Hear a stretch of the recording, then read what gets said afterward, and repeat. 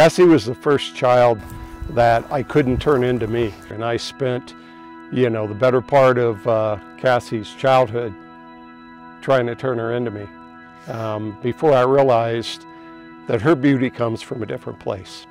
And this love is like the trees that are looking down on top of me. And to know that Brock brings that out in her,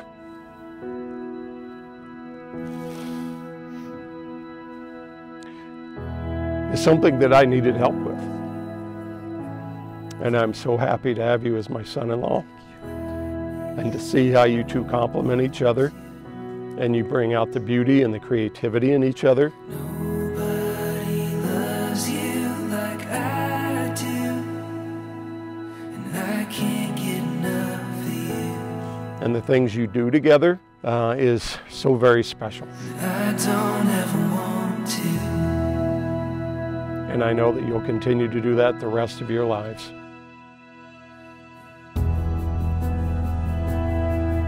Sandra Bowman, Danielle Bowman. I promise to always make you feel safe. In the good man's face on his wedding day, when he sees his bride to be,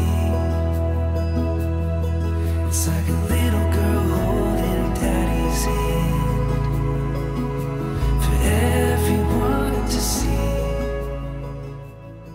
I love you, Brockville Chambers, because you are my home. I have loved you since I was 16 years old. I'm gonna love you forever. Always make you feel powerful, confident, beautiful, respected, cherished, and valued. I promise to trust and respect you as your own person, and to realize that your interests, desires, and needs are no less important than my own. I promise to love you no matter how many times you have told me to do something again, because I haven't done it yet. I promise to share with you my time and my attention, and to bring support, comfort, and strength into our relationship. I promise to keep myself open to you, encourage your dreams, and help shoulder our challenges.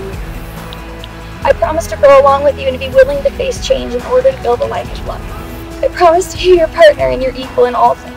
And I promise to love you through laughter and tears. This love is like a mystery that's folding out in front of me. And I promise, no matter how many times I get hit in the middle of the night by flatulence from your side of the bed, I will always love you. None of that is true.